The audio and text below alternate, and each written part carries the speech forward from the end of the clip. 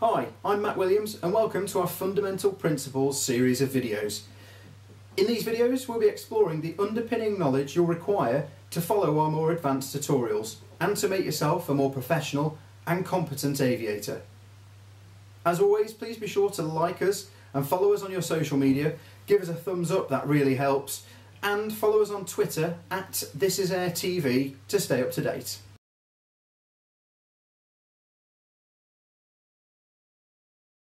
In this lesson then, we'll look at what is a vector, we'll look at some examples of how vectors are used, we'll look at how we draw and represent vectors, we'll look at how we add vectors together and come up with a resultant vector, and then finally we'll finish off, as always, with a summary.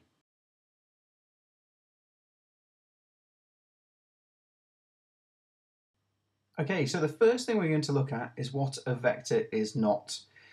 If something isn't a vector, we describe it as a scalar. A scalar has magnitude but no direction. An example of a scalar would be speed, where we say 70 miles an hour, but we don't give that speed a particular direction. Moving on to vectors then, a vector has magnitude and direction. So some examples of vectors are velocity, where we can say 70 miles an hour to the right. A force can be described as a vector, where it's a magnitude working in a certain direction. And so can weight, where it's a mass being attracted by gravity in a certain direction.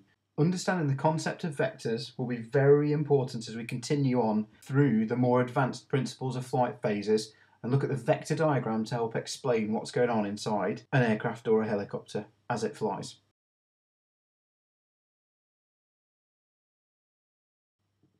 Vectors are usually drawn using a line with an arrow. The arrow represents the direction in which the force is working, and the length represents the magnitude. We normally label our vectors. In this case, the red vector is vector A. You may see vectors labelled with a letter that has a horizontal arrow over the top. Now we'll look at adding vectors. This is a really important concept for the principles of flight that we'll be discussing later on in the course.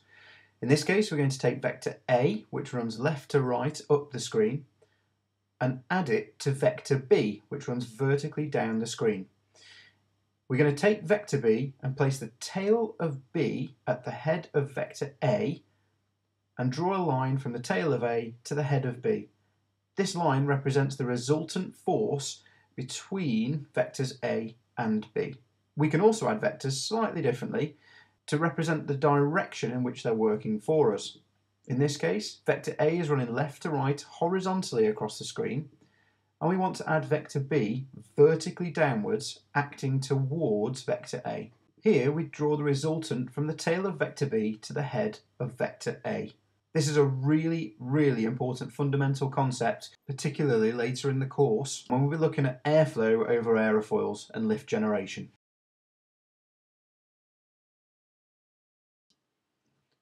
So, to conclude this lesson then, you should now be able to describe what a vector is, you should be able to give examples of vectors, you should be able to now draw vectors, and add vectors together.